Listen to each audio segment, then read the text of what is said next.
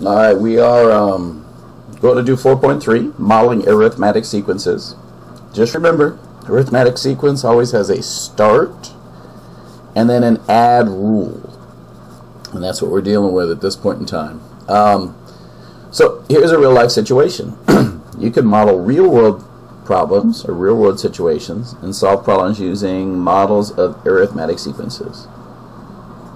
For example, suppose watermelons cost $6.50 each, right? The total cost of n watermelons could be found using this. Look, the cost in relation to the number of watermelons is equal to $6.50 per watermelon. So, one would be $6.50.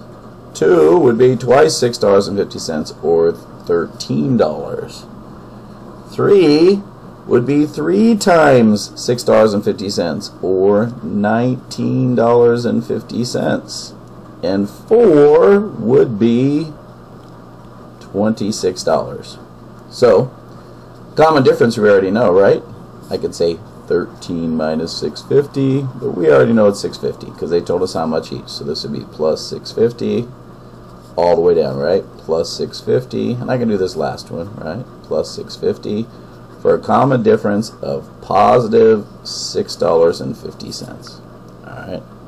What does n represent? Well, n in this case represents the number of watermelons, either sold or bought. I think since it's costing, we're probably doing the buying, right? Watermelons purchased.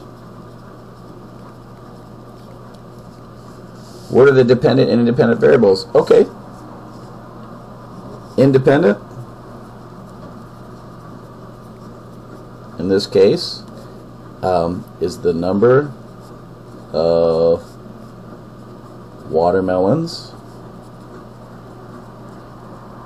purchased. Alright, and the dependent is total cost. Alright, watermelons affect total cost, not the other way around. Find C of 7. So what we do is we say C, we're just plugging it in. This is a explicit, so we just plug right in 6.5 times 7. I'm going to come over here and do it. Got a little calculator, so I'm going to go 6.5 times 7, and C of 7 is equal to, looks like $45.50. $45.50. I'll put a little dollar sign, and that is the cost of 7 watermelons. Not too bad. Domain. What domain makes sense? Well, in this situation, I don't know. Let's see. Well, it's definitely the number is greater than or equal to 0, right? We'll just say greater than. No, I guess you could buy 0 watermelons. And if you wanted to put an upper end on it, you could, right? You could say, hey, you know what? How many families are going to buy 7 watermelons? And you could probably say less than 7. Or if you're a store, you know, I'm not going to buy more than 100 watermelons. So, but for right now, we'll just leave it with a low end. We cannot go into the negative watermelons. And I would say 4 integers,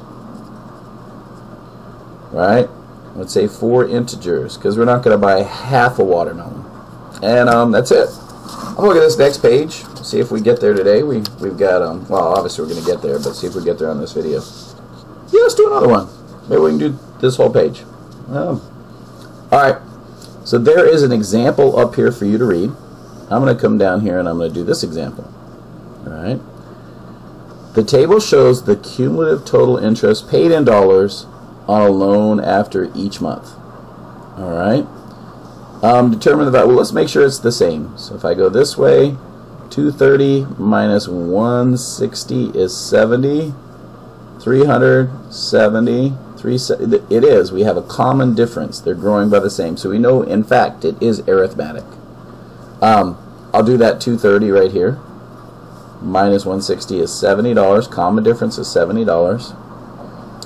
And So my F1 is going to be 160, right? And my difference is going to be 70. Let's plug it into the formula we've been using, right? So F of n is 70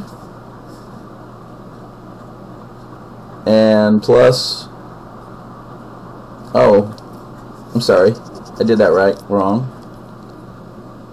F of 1 is 160 plus 70, however many times we keep the loan, right?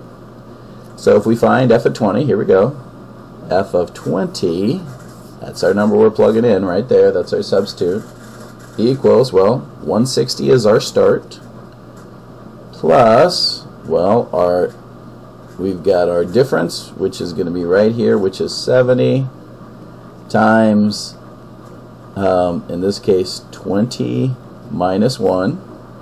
And I'm just going to put that in over here. So I'm going to say, hey, you know what? Let's do the 70 times 19 first. So 70, oh, it's not on. 70 times 19 is that. That's what this is, 70 times 19. We got to add that 160, so I'm going to go plus 160. And it looks like we get 1,490. 1,490. We'll put dollars on there. So the cumulative total interest, all right, interest paid after how many months? 20 months is 1,490. There it is. Let's do one more. All right. Table shows the distance in miles after Mila has traveled for n hours. So it looks like, let's get our difference. Our difference is going to be any number subtracted, so 32 minus 20 equals 12. And just a quick rundown, that looks like 12, and so does that. So they're all 12. And our F of 1 is our starting of 20. So let's write it. We're going to write in explicit, all right? Especially because they want us to get 10, and we don't want to go 1 through 10. We should just plug in 10. So our formula is F of n, a function of number of miles, equals my start of 20 plus my rule of 12 to the n minus 1, right? We don't want to count it the first time, just after that. And then we plug in 10.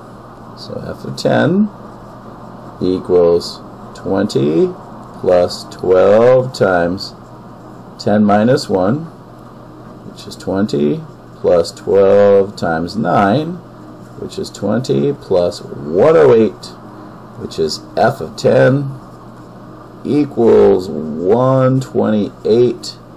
We'll write it here, miles driven after, what we got, 10 hours? 10 hours.